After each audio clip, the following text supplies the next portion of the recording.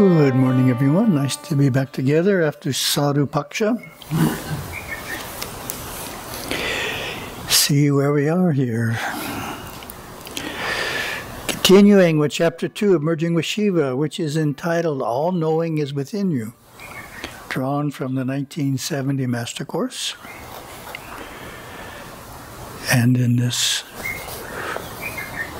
approach to the Master Course, we're going through the lessons in the order in which they were given. So we're up to 1970, and we're talking about events that happened between 1967 and 1970, drawing from Guru Chronicles. In October 1969, along with 12 monks and 54 students, Gurudeva undertook a 13-week pilgrimage to India and Ceylon. The pilgrimage, called the 1969 Indian Odyssey, visited France, Greece, India, Nepal, Ceylon, Singapore, Thailand, and Japan, with the greater part of the time being spent in India, where Gurudeva's group was the largest tour ever to visit the country. Interesting, isn't it? Didn't have a lot of tours in 1969. It was large enough that the Minister of Aviation and Tourism, Dr. Karan Singh, who years later would visit Kauai and take Gurudeva as his Western Guru, helped with the arrangements personally in each country. The spiritual leaders were sought out, a master calligrapher in Japan, a Buddhist Roshi in Thailand, and in India, a galaxy of yogis and great souls. This was Gurudeva's first visit to India in 2 decades, and the first time ever for the students traveling with him. India captivated, confounded, challenged, and uplifted. India was, they concluded, the last place on earth where magic lived on the streets and divinity lived in the eyes of the people. 1-week retreats were held in Darjeeling and Udaipur, in the Himalayan foothills, and at Uttakamud in Nilgiri hills of South India. Once he took the pilgrims to a local theater to see the newly released movie, 2001: A Space Odyssey. Shum was again a major study for the pilgrims, and his devotees were introduced to Orthodox temple worship. In Madras, he held the International Yoga Convention. What was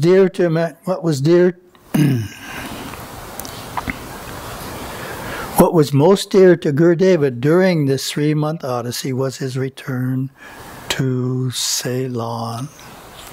So we're going to save Ceylon for the next time.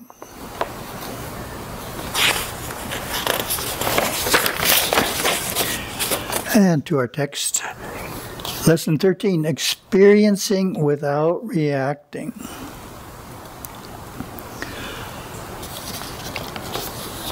The next time the same experiential pattern appears, we approach it from a mountaintop consciousness because we have conquered those instinctive elements. Our intellect has been trained by family and friends, school teachers, and business acquaintances. We have to build a new intellect, an intellect from the soul out into the intellectual mind, rather from the instinctive area of the mind into the intellect, to be successful on the path of enlightenment. If we look at the past and we look at the future as both a series of dreams, and the only thing that we are concerned with is our immediate reactions and what we carry with us now, we see that the past is there to test us, and the future is there to challenge us. We cannot change the past, but we can change how we react to what has happened to us in the past. And we can change the future anytime we want to. The soul builds a body around us in this life. That's what happened to all of us. This body goes through the same experiences year after year. The emotions go through the same experiences year after year until we build up strong enough within ourselves to face the experience without reaction to the experience. Then we go into a new series of experiences. And we have a Shum series here that relates. nasha, notepad. Mu nasha, emotional happenings. Mimu nasha, the act of forgetting emotional experiences. Emotions fading away along with the memory of the happening which caused them. When a situation mends itself, the process of forgetfulness begins. The ones that are remembered are those that have not been resolved, as the area of the mind of Mimu Nasha has not been reached. Back to our text. Give yourself a test to prove this out. Go to a movie, one that will make you laugh and make you cry and make you suffer, right along with the players. And that's how we live our life. We laugh, we cry, we suffer, we have joy, we have peace, like actors on a great stage.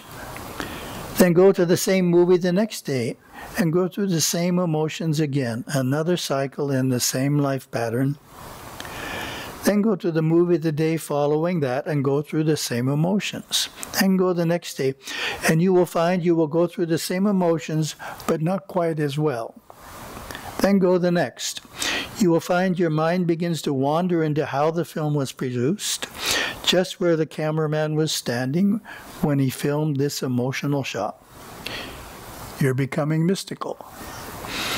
This is how the mystic faces his experiences. How was this produced? Where was the cameraman? Go the next day and you will again be distracted and may wonder about the voltage that runs through the carbon arc light that penetrates the film. Then go the next day. You won't be involved in the picture at all or the emotion. You could care less. You had that experience. You lived it through and you lived it out.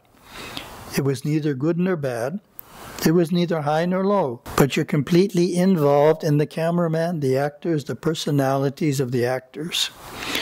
You begin to get perceptive, and you see that a particular actor was saying something and going through something, but thinking about something entirely different. You didn't catch that the first time. You were blinded by emotion. And we're lesson 14, waiting for intuitive flashes.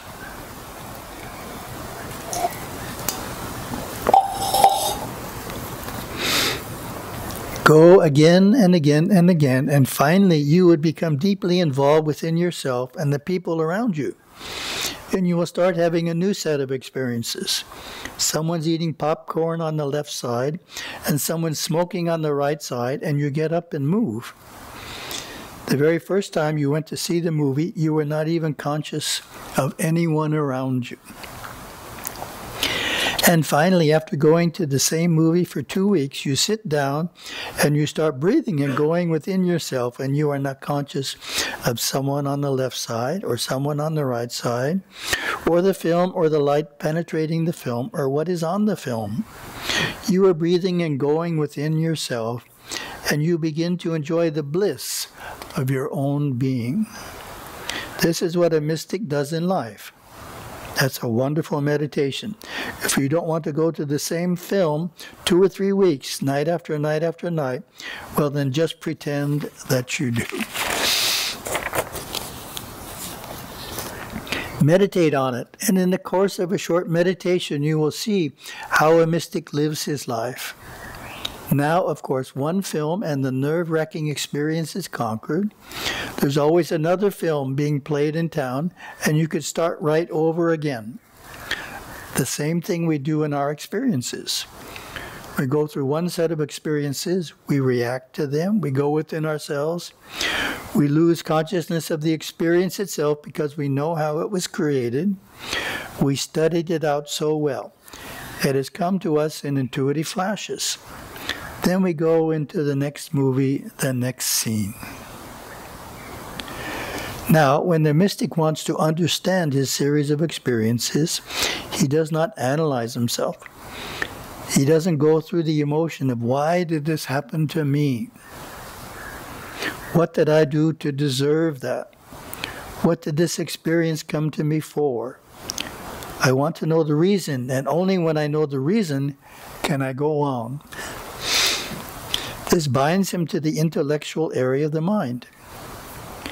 He lives his experiences in the consciousness of the eternity of the moment, and if an intuitive flash, a mountaintop consciousness, comes to him where he can see how he fit into the experiential pattern, he accepts it and he knows it's right because it permeates him so dramatically from the top of his head right through his entire body. The mystic waits for these intuitive flashes and he links one up with another. But he doesn't flow his awareness through the intellectual mind and spend time in that area to try to analyze each happening or each reaction to try to justify it, to excuse it, or to find out why it has happened. He doesn't do that. Why? Because the soul, the superconscious mind, doesn't work that way. And we have a related Shum series. Yuta. A hoop or circle made of anything. Yuta. Karma, a cycle of experience repeating. Kamra Yuta. Preparing for a new karmic cycle as outlined in Jyotisha. As one enters an area of the mind, he travels through it either quickly or slowly, as a traveler passes through a city. Having had the experience, a new cycle begins. Plans for a new cycle, for entrance into a new area of the mind, can be made while still within a persisting experience. So, preparing for a new karmic cycle. Thank you very much. Have a nice day. We're going to raise our flag, Artana Ratau, in a few minutes.